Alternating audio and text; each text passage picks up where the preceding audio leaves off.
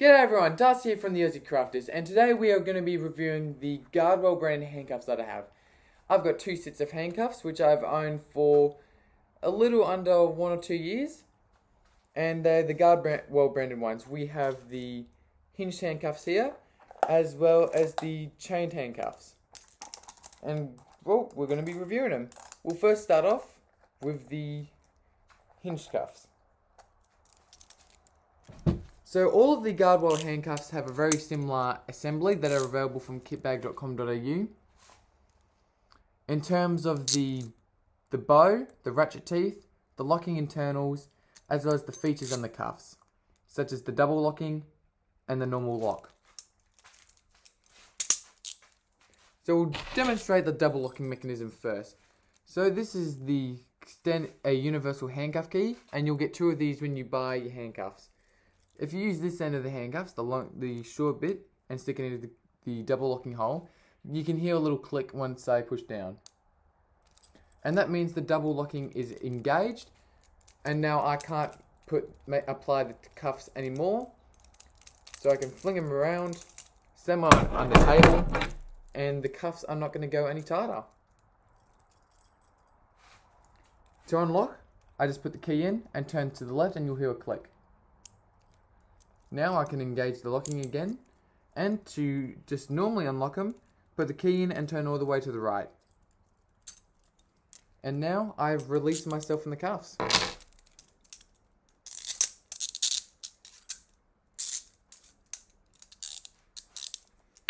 Next up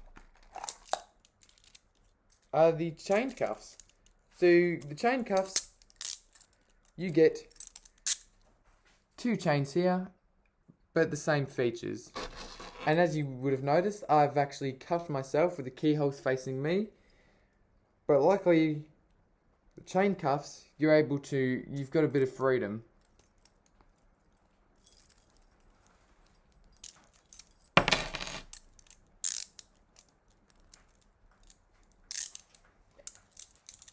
These both sets of handcuffs here were only $80. And if you think to a lot of your bigger brands of handcuffs, Asp, Smith & Wesson, Peerless, and other brands of handcuffs which look very similar to this, because these do look similar to the Smith & Wesson Model 100s. The Smith & Wesson Model 100s are going to cost you about $120 for one set. These are only, like I said before, only $80. And you may think, oh, a bit cheapo, a bit risky, but I can assure you that they are not. Because you still get a lot of the main features that you'd get on Smith & Wesson handcuffs. You've still got the bow with the ratchet teeth that go in. You've still got your lock and your double locking mechanism. And the cuffs are very tough. I've carried these cuffs in Basquiat leather cuff cases, as well as nylon cases. I've used a belt keeper and had them just suspend from the duty belt. I've carried them on a load-bearing vest. I've dropped them onto concrete. I've dropped them onto wood. I've dropped them onto the natural environment, so dirt. And both of these handcuffs have been fully inundated with water, and the cuffs still work fine. And these cuffs have had a bit of a rough life, but the scratches that I have actually put onto the cuffs are not very noticeable. And the scratches that are on here that are noticeable, most of these are not going to be noticed, and they're going to be easily buffed out. They're a great set of handcuffs. Whatever one you get. Me personally, I prefer the hinged handcuffs because you have more security. Because whether you cuff someone to the front, you cuff them to the back, or you do the UK trick, which they use with the rigid handcuffs, and cuff somebody like this.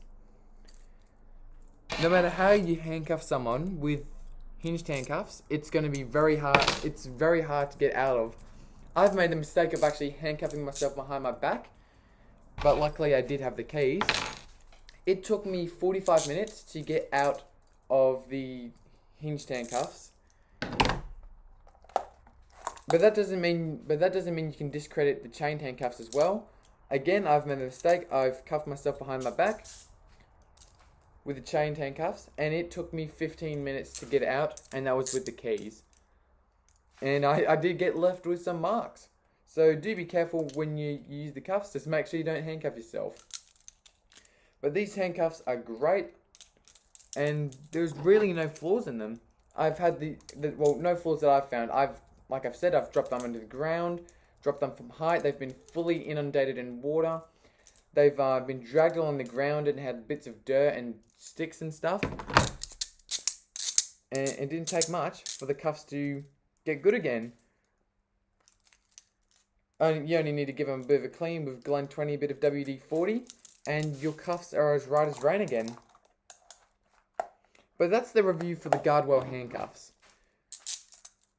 Now, another thing I will add is that when you buy handcuffs from Guardwell, kit bag, the Guardwell branded handcuffs, you do get a little cuff case, a very cheap and a very basic one with a zipper. And well, a lot of people would throw that package into the rubbish. You can still use that package, that little zipper packaging, as a glove pouch or a pouch for a notepad. So there is a bit more versatility that you can use. But that's my review of the Guardwell handcuffs. Thank you so much for watching, everyone. If you liked the video, leave a comment down below. And do consider leaving a like. And I will leave a link in the description for the handcuffs. Thank you so much for watching, everyone. I'll see you in the next one. See yous.